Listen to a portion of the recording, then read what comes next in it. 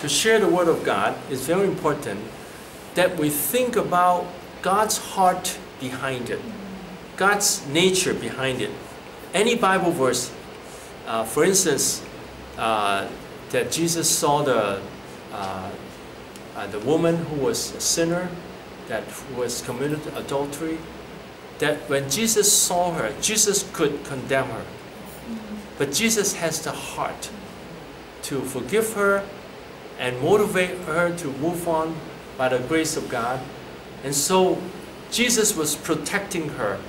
Jesus was thinking about her, like Zacchaeus. When Jesus walked by and he was waiting up there, Jesus did not just say, you know, not just see a man, but he saw this man hunger for him. So in God's heart is always love and respect and treasure each person. So he saw him and said, come, Zacchaeus, come down, and today I'll come to your home. So to see how much he treasured this man.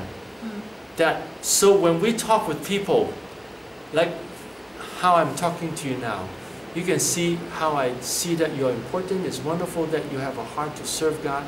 You have a heart to declare His Word.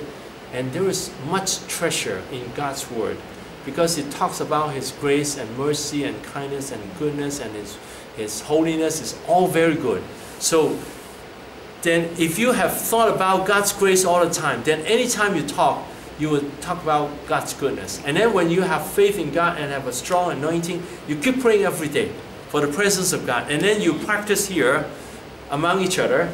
And then you have the newcomers, and then you can ask them. Don't first ask, can I pray for you? Ask them, how are you? Is there anything I can pray for you?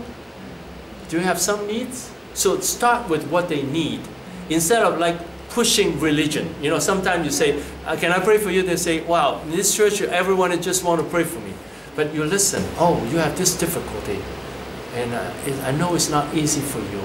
And then, you know, you're facing this difficulty. Do you want me to pray for you? So after you listen to them, respond to them, and then you can pray for them. Then it's not like selling praying. You know, when they come in, you say, can I pray for you? Then they say, everyone is trying to pray for me. But you care for them, and then at the right time, sometimes that day might not be the right day to pray for them. But you find a time to pray for them, and then you share about the goodness of God that you experience.